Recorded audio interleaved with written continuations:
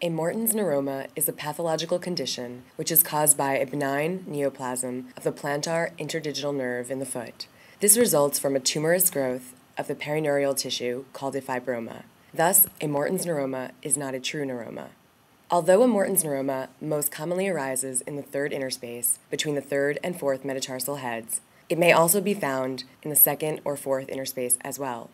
Symptoms of a Morton's neuroma may include numbness, paraesthesia, and a sharp, shooting pain which radiates toward the affecting toes.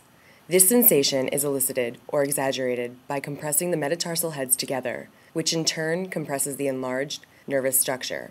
Conservative care of a Morton's neuroma may include sclerosing and anti-inflammatory injections, as well as accommodative orthoses. Although these methods may relieve painful and immobilizing neuroma conditions, surgical intervention may be required. This involves soft tissue exposure or dissection of the enlarged nerve body.